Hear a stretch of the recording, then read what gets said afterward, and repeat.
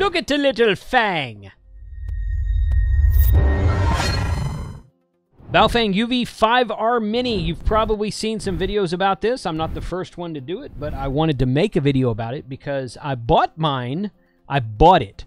I've heard several people say, in fact, I saw a comment on one person's video, and I honestly don't remember who this was. Maybe T.O. Maybe T.O. brought this up. I can't remember right now. I saw a comment on one person's video that said, did Baofeng send out test units to all the YouTubers that were a higher quality than what they're selling on their website? And the reply was, you know, that's a good question. There's no way to really tell. Not sure.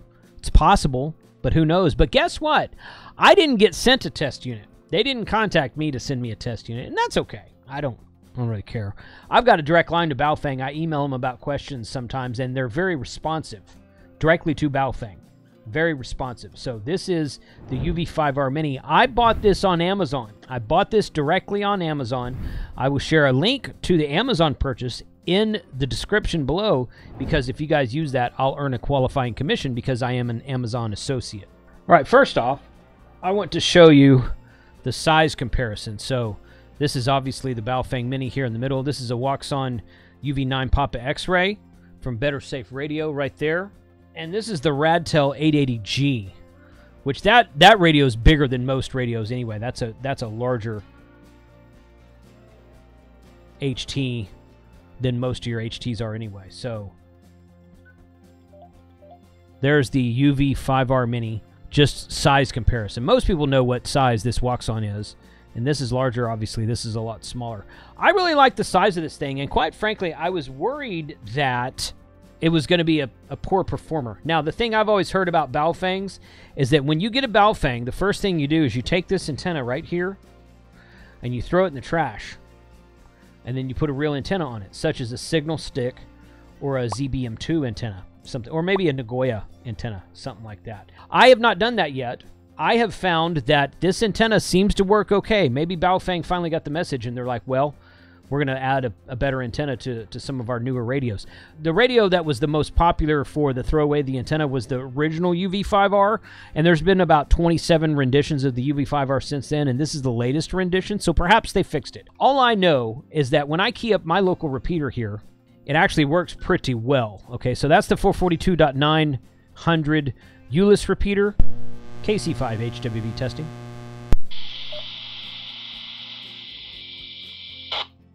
And that's the ULIS repeater right there. This right here is my, and another thing, it's dual PTT, A and B right there you can see. So I can select the top and the bottom band with the AB button right there. But if I wanted to key up the bottom band, I just hit the B PTT button. And it keys that band right there.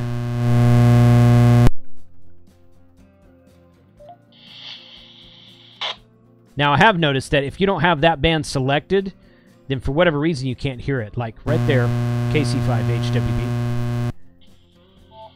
That's my all-star node in the truck right there. But if I switch it back to that, I can key that one, but you don't hear anything until you come back to it. Now, that's probably a setting in the menu that I haven't messed with. I haven't gotten that far into it yet, so perhaps that's easily... there's your flashlight. Perhaps that's easily fixed. But anyway, that's what I've... But, you know, and anyway, switch back and forth. It's probably not on dual watch right now, and that's probably why that is. So... There's an FM broadcast radio. Okay, so you can... That's what that button is right there. Standard Kenwood K connector on the side over there. And the best part about it, I think, USB-C programming on the battery.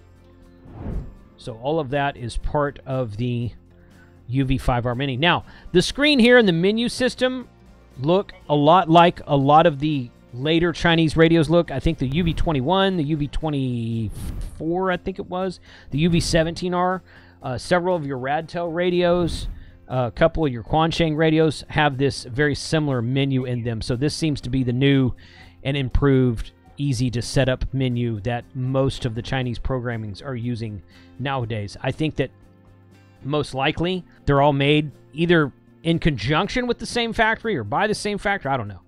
They're all made in China. They're all very similar. And Baofeng's one of the main brands you see coming out of China, but are they made in the Baofeng factory or elsewhere? I don't know. I don't know what the Baofeng usually has stuff out before everyone else does. So today we're going to put this on the meter. I'm going to put it on this tiny SA right here. Bring this down here. Turn this on. Put that on the tiny SA. And also, we're going to go over here to the radio cam. And I am going to put it on the radio cam and see what kind of power out we get from that HT. Now, today's video is sponsored by Mezzi and Poloni Coax out of Italy. You can always save a 10% discount on everything in their store at the link in the description below at the Gigaparts website.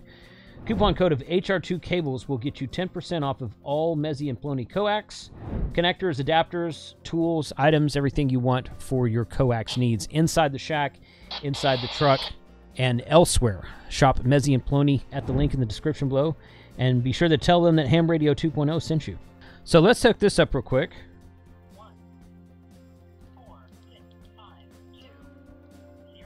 2 meter calling frequency here. And then we're going to set up our tiny SA accordingly. So we're going to go in here to measure harmonic 146.52 megahertz. Enter it again. Okay, and then we're going to go back into level. Level. And we're going to go to EXT gain minus 40 times 1. Okay, and now we're going to key up right here. We're going to see what it does. Oops. Okay, I'm on an offset, so let's go fix that real quick.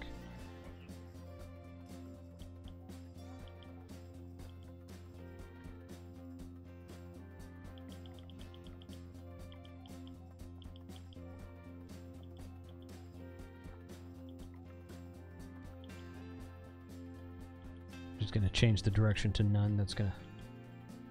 There we go. Okay, now... There it goes. Right there. That's a pretty clean signal for a Fang right there. Okay, it's got a second harmonic that's down here at the negative 35 range. That's not bad. That's a pretty darn clean signal for a Fang. First harmonic's right at 0, which is pretty much where it should be. And that second harmonic doesn't hardly move. Okay, good. Good. Okay. Now we're going to do...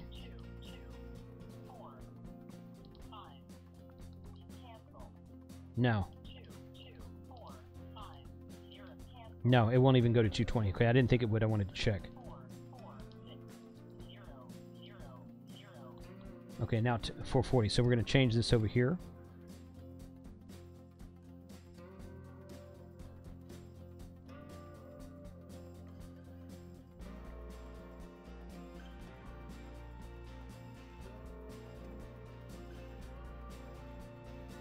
Level.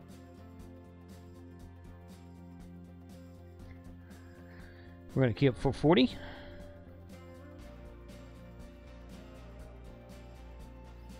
Right there. Okay. Okay, it's got an 8th harmonic up here around the negative 25 range, so it's a little bit dirty. Little bit. Not bad. Not bad at all. That's a little bit... Got a little bit of harmonic up here, but all this down here looks really good. First harmonic, plus 10. That means it's probably transmitting a little bit higher power on 440 on the 440 band than it is the 2 meter band. No, that's okay. That's good. For a Baofeng radio, that's really, really good. Okay, so far I'm impressed. I'm impressed with that. I am not surprised, really, that it sounds that good on the repeater. I mean, I've used it, and it sounds good on the repeater. I get good response from the repeater on it, and now I'm not so surprised. So let's put it on the meter to see what it's doing over here.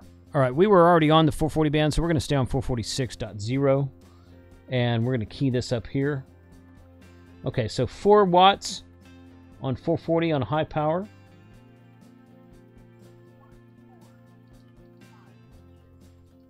We'll go back to the 2 meter band there and key that up. And 3.5 watts. So 3.5 watts on high power on 2 meters. And about 4 watts on high power on 440. Which is not surprising that it's doing more on the 440 band than the 2 meter band. Because the harmonics were a little bit higher on 440 than it was on 2 meters. So 3.5, 4 watts, something like that. Test results might vary a little bit. Sometimes I get comments like, well, I tested it on my meter and I was getting 5 watts. I was getting 6 watts, or I was not getting as much as you were getting, something like that. What you have to remember is, first of all the meters kind of have a variance in there. They're not all exactly the same. And second of all, a lot of the times, the quality control at some of these factories is less than ideal, okay? So if I get, especially with like a Radtel or a TID radio or something like that, if I get one of those radios and it's off by half the power or twice the power from what you're getting, it's probably a quality control issue in the factory where the radio was built, okay? Does it work? Sure. Can you communicate with it? Absolutely, you know. But overall, I've been pretty happy with this UV5R. This mini version of the UV5R. KC5H, WB testing. And I've thought it was a pretty good radio. I was pleasantly surprised about how well it worked and how well it sounded, both on the transmit and receive audio. So check out the link in the description below. I will share once again my Amazon link to this, because I was not sent this radio. Not a sponsored ad at all. Sponsor of the video is Mezium Poloni coax, which is the coax we just used on the testing meter. So check out the link in the description below. Let me know if you have one of these UV5R minis, what you think about it. Which one did you get? They come in different colors also, and there is a clear one. The clear one's more expensive than the rest of them. I just got the black one because I just wanted to make a video with it. The only reason I bought it was to make a video with it. So which one do you have? How do you like it? What do you think about it? Put a comment below. We'll catch you next time.